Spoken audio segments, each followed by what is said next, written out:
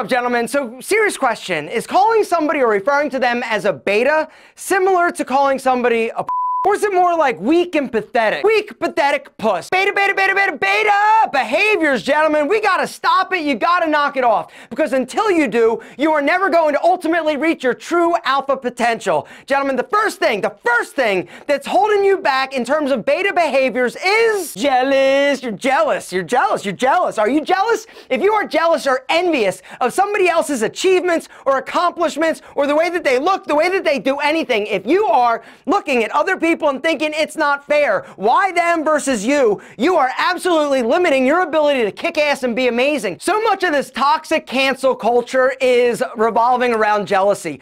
People see other people being successful, other people being amazing, and they're like, yo, it's not fair. Why do they get to have special treatment? Why do they get to achieve certain things and I didn't? The alpha mindset is inspired and motivated by successful people. Instead of being envious, they're like, yo, what can I learn from this person? What tips can I take from them and how they achieve certain things, apply them to my life, and get what I want so that I can be successful like them? The second, beta behavior is feeling guilty about what you like, what you want. All right, there is nobody that you need to please in this world other than you. It doesn't matter what you like, what you're into. You don't need to feel guilty about it. Whether or not you're into like weird stuff, be into it. It doesn't matter. If it's not hurting other people, don't worry about it. In terms of your job, your career, your motivation, your passion, it doesn't matter if your parents don't like it or approve of it, gentlemen. You need to decide whether or not you're a man or if you're going to live your life chasing approval of other people. Do not be embarrassed about what you want in life. Do not be embarrassed what you're into, what you're digging, or what gets you off. Nobody's business, honestly, so stop that shit. The third thing I want you to stop is comparing yourself to other people. Stop comparing yourself to other people, says the guy who compares himself to other people. I struggle with this, and I know that it is one of the biggest beta behaviors that I actually do and participate. I know that it's wrong. I know that I shouldn't look at what other people are doing, what other people have, and I shouldn't think I don't have that or I haven't achieved that and I'm a failure. Guys, you've got to stop doing it as much as I do. So let's together decide that we are going to only focus on ourselves. Guys, let's do this together. Why don't we together make a conscious decision and effort to try to stop comparing ourselves to other people? All we need to focus on is ourselves, where we're going, our goals, our trajectory, and what we can accomplish and what we can control. The things we can't control, we need to let go of. If you're with me, gentlemen, and willing to join me on this journey, why don't you drop me one of these and be like, yo, Alpha, this sounds good, because I do it too. Which brings us to the fourth behavior you need to let go of, and that is being insecure about things you can't change. Three of the biggest insecurities that are out there, gentlemen, is height, right? I know I'm a 5'6" and a little bit, and the deal is I used to be a little bit weird and insecure about my height. Now, I honestly do not give a shit. The other thing a lot of guys are insecure about is money. If you can change that, gentlemen, change it. If you need to get a second job, get a second job. If you need to budget, if you need to change careers, change it. The other thing that I was insecure about that you may be as well is hair loss. Hair loss is a confidence killer. I know from personal experience. I noticed that something was getting a little bit funky, and so I was like, yo, I got to do something about it. I got to stop it. And so, of course, you know what I did. I hit that link down below and go saw my boys over at Bosley.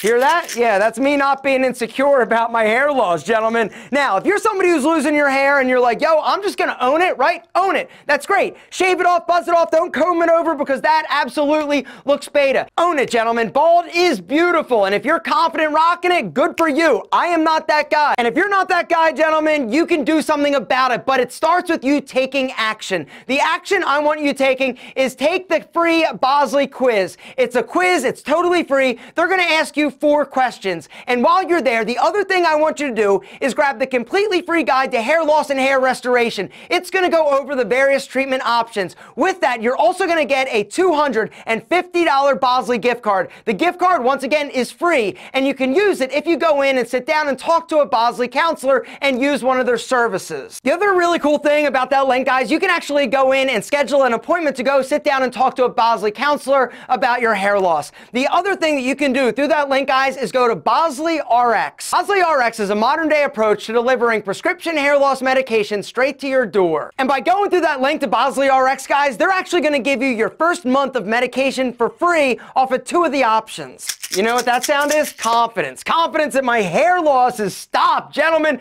the truth is, if you're somebody that wants to stop your hair loss, you can do something about it. But it starts with you not sticking your head in the sand, waiting and acting like it's not happening. Gentlemen, hit the link down below and go take the Bosley quiz today. Download the completely free, how much? Free guide to hair loss and hair restoration, and grab that $250 Bosley gift card. Think of Bosley as the hair doctors, right? If you got a toothache, you go to the dentist. You got something wrong with your feet, you go to the podiatrist. If you got something going on with your hair, gentlemen, go to Bosley. They can help you, but it starts with you helping yourself and deciding, yo, I don't want to lose my hair because I didn't want to lose my hair. The 5th beta behavior holding you back is being obsessed with sex and pretty girls. There's nothing that makes you look more pathetic than if you are somebody that is obsessed with girls. You're simping all over the place, gentlemen. You gotta act like you've been there before. Hey, Brian, yo, check out that spicy ass.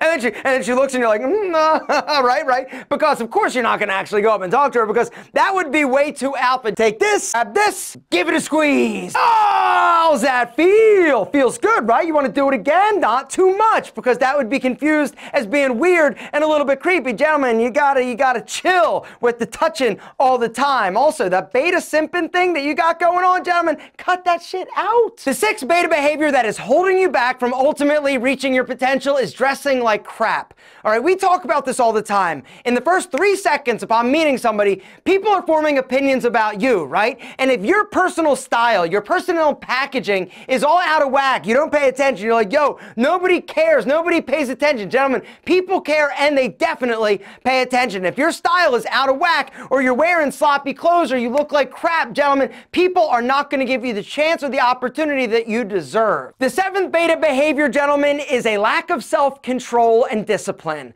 All right, if you ever want to achieve anything, you have to have some discipline. You've got to be able to focus on things that aren't necessarily fun, knowing that you're ultimately going to achieve something great. If you lack discipline, if you lack the ability to push down the urges or the impulses, you're never going to achieve your goals, whether or not that's financially, professionally, or socially. One of the most common traits, if you look around at successful people, is that they have the ability to focus and they have the ability to control their impulses and urges. And the last beta behavior that is going to hold you back is being judgmental of other people. Being judgmental is holding you back from reaching your goals and also making some amazing connections and friendships. You're so busy worrying about what other people are doing or what they're thinking or how they're living their life. Gentlemen, it's none of your damn business. Why does it matter who somebody wants to love or where they stick their wiener? Does it affect you? Does it? It doesn't affect me. They're not sticking it in my face. Mind your own damn business. That's the best advice I can give you. Why are you worried? Why are you freaking out? Why are you getting all pissed off and canceling because you don't agree with somebody or the way they live their life? Gentlemen, this is one of the most beta behaviors I see. So many people are worried and trying to cancel and pissed off and irate at people for being different. These people will never be happy or healthy or successful because they are so worried, so focused on things they can't change. If these people spent more time worrying about themselves, worrying about the things that they can change or that they can affect, as opposed to fighting and being pissed off and mad at the world for just being mad at the world, gentlemen, they would not only be happier, they'd be healthier, and they would definitely be more alpha.